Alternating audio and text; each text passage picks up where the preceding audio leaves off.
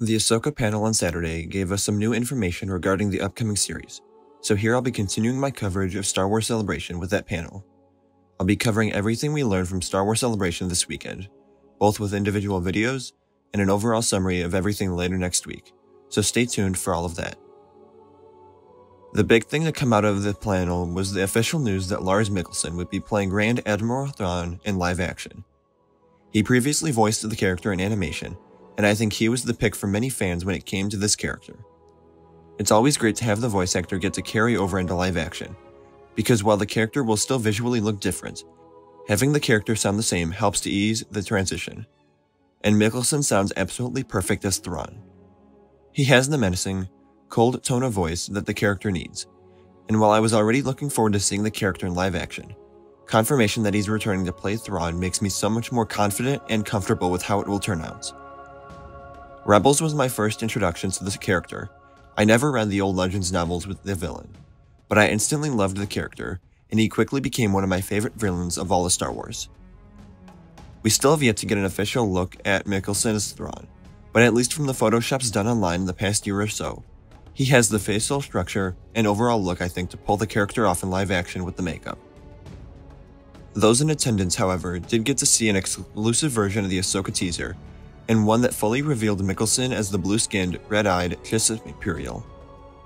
I've already heard that it contained clips of Purgil and Sabine wielding a green-bladed lightsaber, likely that of which belongs to Ezra Bridger. Filoni also spoke about how they have talked to, and will continue to talk to, Timothy Zahn regarding the portrayal of Thrawn. I'm glad that he's being consulted on this, because he is the one that created the character, and has fleshed him out so much, but it also brings something else into question. As many fans who have read both the novels and seen Rebels know, Thrawn's character has been criticized at times, or at least questioned, for being portrayed in two distinct ways. In Rebels, he is much more of a villain, willing to kill Lethal's innocent citizens to draw Ezra Bridger out of hiding. However, in the novels, he's seen much more as a mix of both good and bad, where he will do whatever necessary for the benefit of the Chiss Ascendancy. He isn't a ruthless killer there, but a tactical and methodical planner who values life. So based on just the story being told, and more fans being familiar with the character from the animated series rather than the books, I assume the version of Thrawn we will get will be closer to that, but Zahn's involvement does make it an interesting point to think about. And then for other information, fans got a new look at Ray Stevenson as Baylan Skoll and Ivana Sakno as Shin Ahati as the villains of Ahsoka. David Tennant was confirmed to be playing Huang again in the series, and we will also learn more about Morgan Elsbeth's background throughout the show.